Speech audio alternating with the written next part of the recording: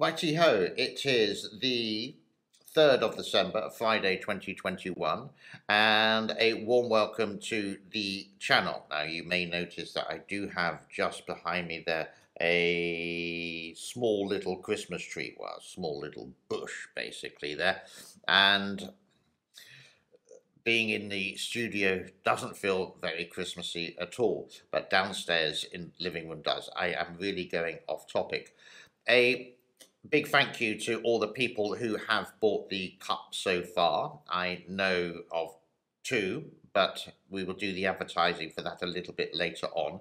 And let's go straight into what we have to talk about today. And yes, ladies and gentlemen, it is time for a little bit of reading. Today, there's no fancy green screen. It's just me in a chair in my office, and that's your view behind. So, c'est la vie. This is life. Let's get on with it. This is an article I found about the Three Gorges Dam as the 10 world records, then soon to be 11. Three Gorges Dam, by releasing the list of 10 world records. The Three Gorges Dam is the world's biggest dam, the biggest power plant, the biggest consumer of dirt, stone, concrete and steel ever. Even the project's official tally of 1.13 million people displaced makes the list at number 10. Today, the Communist Party is hoping that the dam does not become China's biggest folly. In recent weeks, Chinese officials have admitted that the dam is spawning environmental problems like water pollution and landslides that could become severe. Equally startling, officials want to begin new relocation program that will be the biggest than the first. The rising controversy makes it easy to overlook what could have been listed the world's record number 11. The Three Gorges Dam is the world's biggest man-made producer of electricity from renewable energy, hydropower. In fact, it is the centerpiece of one of China's most praised green initiatives, a plan to rapidly expand renewable energy by 2020. And if we go up to date, the Three Gorges Dam then lies at the uncomfortable center of China's energy conundrum. The nation's roaring economy, addicted to dirty coal-fired power plants and pollute the air, and bleach greenhouse gas emissions that contribute global warming. Dams are much cleaner producers of energy, but they have displaced millions of people in China and carved a stark legacy to the landscape. Okay, so you or some people may be saying, hold on, this is old news. Yeah, this is from, you could say, before. I'm not too sure when this article, to be honest with you, was actually released. But this is still going on today. Even though now it's the dry season and you can see the levels a little bit later on, that everything is sort of quiet and it's going to be colder and maybe there's going to be some snow on the gorges but not on the dam, is going to be there. But it's still a matter of next year, 2022, that the floods are going to come back again, the water is going to rise. There's 12 dams before the Three Gorges. We have to consider the domino effect. We have to see if the shoddy construction can stand up to another battering in 2022. But something interesting is related to the next article, which is this one here. Stimulating landslide introduced tsunamis in the Yangtze River at the Three Gorges Dam or Three Gorges in China. Now, this is something which I'm going to cover, not today, but I am going to cover on the 5th of December. Now, there are certain reasons for it because it is quite controversial. I have to be like mega careful with my YouTube because if I make one little more mistake, they may take me down completely. But by the 5th, I have a little bit of a freeway. So I'm just going to be careful and be doing that related to China, Taiwan, and the United States of America.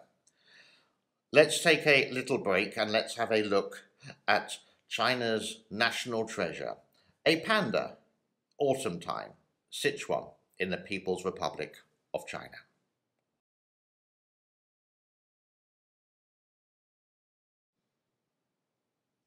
The levels look like this according to the Ministry of Water Resources on a non-secure website. All in Chinese, I'm afraid, but the top one is going to be Chongqing, and that's at 172.7 something. That has gone up again. And third from the bottom, we have the Three Gorges, and it is at 172.49. It's gone down, which is standard for this time of year. The inflow is at 7,000 and the outflow is at 10,700. Let's go on to the weather.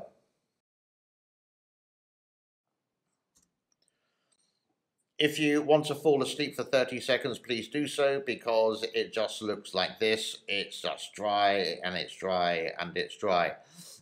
And the rainfall at the Three Gorges is near enough at zero. There is coming up at the west a little bit of rain and weather coming that way in the latter part, or sorry, at the beginning of next week, but nothing much there. And this is pretty standard. It's more related to being actually quite cold or getting colder day by day. And that's the weather. Now, for the Three Gorges Dam enthusiasts, that's all I really got to do about the dam for today. But I do want to go into some of the comments. And this is from Ronald. Could you tell us about the Large Lake Bayou and the floating cities? Thanks. Merry Christmas, James. Yes, certainly. And if you can wait till round about more closer to the 25th, 26th, 27th of December, on the 24th, Sophie, my girlfriend, and I are going to go and visit her parents, oh my God, for the day. It's about 150 kilometers away, and I was going to take the motorbike, but I'm actually going to rent a car. It's just going to be easier for a long journey, because it's going to be 300 kilometers in one day. And we are going to take a boat trip on this very large lake right in the middle of Cambodia. So if you can wait a little bit, Ronald, we can actually show you the experience of my girlfriend and I, no Tokyo, I'm afraid, on this lake. And hopefully we can see some of these floating cities that you've been talking about. More like floating towns or villages, not mega cities floating. A couple of days ago, I did talk about what it's like to work in China and 996, and this comes from Mr. Hancock. How is the work situation for the blue-collar worker, construction, maintenance, etc.? It's the same. They have to go with the boss because of the large workforce or the large population. If you're not willing to do the work, and people are not educated about the law in China, and the law is always incredibly vague, and usually the higher up person would win, then these people will work as long as their boss demands. Is there any overtime? Don't really know with that one, but construction does have actual times to do so, but these are not kept to regulations, so they can put a building up in 10 days, for example, and then fall down 20 days later. Yeah. So it's the same for blue collar and white collar.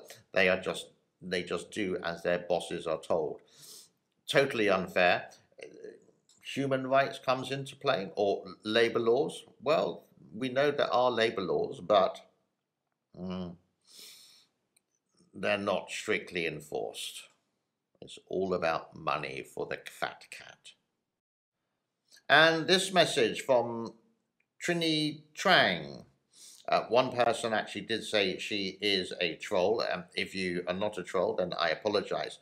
I think Neil is responsible for YouTube scrubbing the dislike button because 1 billion Chinese want to vote him down. Okay, well, thank you very much for that. Obviously, because I'm not a computer genius, I don't know what happens with YouTube, and how would I ever be able to delete the dislike button. Sometimes you just have to do the basics with a computer and turn it on and turn it off and things come back, or log out of your account for 10 seconds or 20 seconds, then go back into it again. But no, not disliking the button.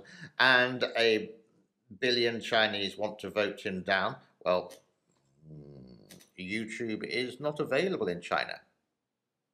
So how would they vote me if they can't access me? Food for thought.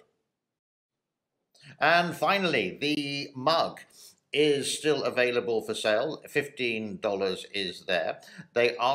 One mug is actually being shipped to me as we speak, and hopefully within the next 10 days, I should be able to hold the mug like this. I do have a tracking number. At the moment, it is still in the United States, but day by day, hopefully it gets to Asia. Maybe the next step would be to, let's say, Los Angeles, LAX, then to Hong Kong, HKG, then to the capital city here of Phnom Penh, then to this city here of Siem Reap. And thank you so much to Donald for doing this for us. It's really nice of you. But these are still available. It goes to the orphanage, or one orphanage here in Siem Reap. It's not going to be a cash donation. It's going to be that my girlfriend and I will go and buy bags of rice, some canned goods, and maybe some slippers and some t-shirts for the kids there. We're still doing a little bit of research which one to go to, and it's got to be in the proximity of this area. And there are quite a few to choose from. That's quite a hard decision to do. And that is about it for me on Friday, the 3rd of December, 2021. I should be making a video related to the third day of Advent very shortly, and that will be posted before this video. So go and check out the link or whatever, or just go and Google Advent, James Neil Cooper, and you would have day 3 of Christmas music. Be good, be well, subscribe, share, like, comment. Would be your Christmas present to me. Thank you.